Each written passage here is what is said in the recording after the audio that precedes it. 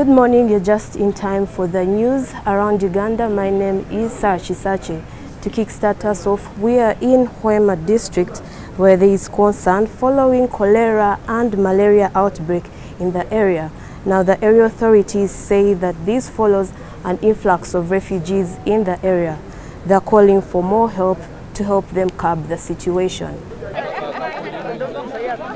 In more news coming in from northern Uganda, government plans to avail more medication to the area. This is in the areas of Kitgum, Padere and Omoro.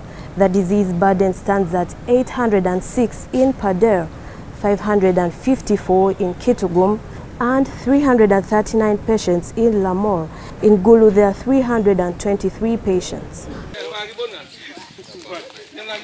I hope you have already gotten yourself a copy of today's New Vision. We are already looking at the police shuffles, where we could say the whole week has been witnessed by several shuffles.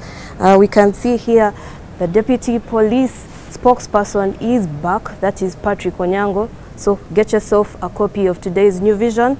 In today's exciting pullouts, there is Mwalimu. We are talking about how teenage moms are returning back to school. You want to read all those exciting stories. And for the children, in today's New Vision, there is the Toto magazine. Make sure that they get a chance to read all these exciting stories. Don't miss the sports pages. We have so many colorful pictures there of how Ugandans got a chance to see the World Cup. There's an interesting picture here of the Uganda Cranes coach, well, taking a selfie with his wife. Make sure you get today's copy of the New Vision.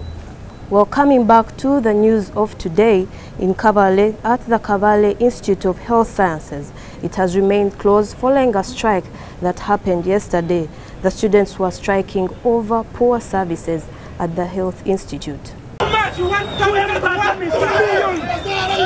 We crown up our news with news coming in from Gayaza. Missing Sharon has been found after she went missing for days.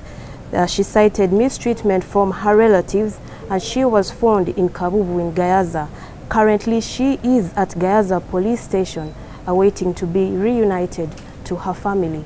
That's all we could make time for. Follow us on Facebook and YouTube, or go to www.newvision.co.ug for more stories. I'm Sarah Chisache, and you have been watching Around Uganda.